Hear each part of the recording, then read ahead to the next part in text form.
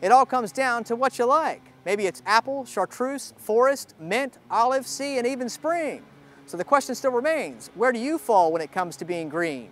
No, not the color green, but more along the lines of being environmentally green. And if you're still not sure, the Newport News Master Gardeners and the Virginia Cooperative Extension recently held a very popular event at the Brittingham Midtown Community Center to help in the decision process to encourage us all to go green. Good morning. Welcome to Go Green. Fine, and you? Good. We've got exhibits all around here. There's a live demonstration going on right there. All right, nice to have you. This is a Go Green Expo 2011. It's the Peninsula's premier sustainability event. Our mission is to educate the public, homeowners, business owners on environmental good practices, being good stewards of the earth that we have. We're adding the leaves and the green material to the worm bins, okay? They make the compost. Well, we have a great kids zone. We want to do something to attract the children. They're making worm bins today. We have a great bug booth, and 4-H is here doing a science project. So what happens to those who had the baking soda and vinegar? Blew up real quick, right?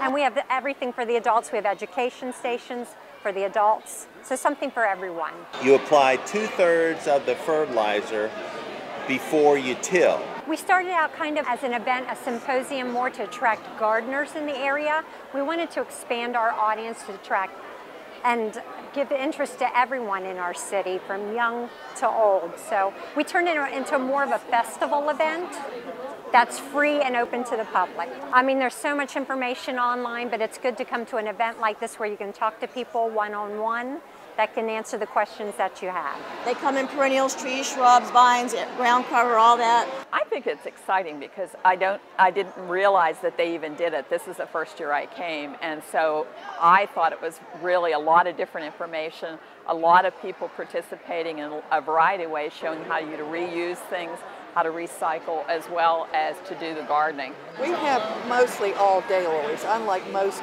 backyard gardens. It takes a good 9 months to a year to get our vendors together and get all the volunteers together and talk to the public and do all of our publicity. So it's a real work between a lot of people to make this happen.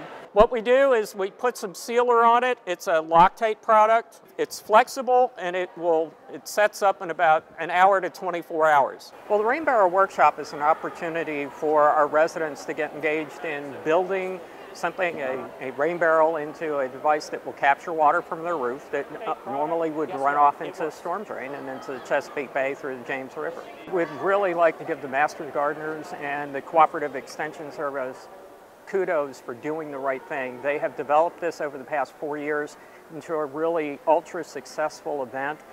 They're looking for non-traditional audience. A lot of the people that came to the rec center today just to visit or to go for swimming lessons are here right now learning about the environment and how they can affect things and how they can make their community a cleaner, greener place to live, and how they can save money.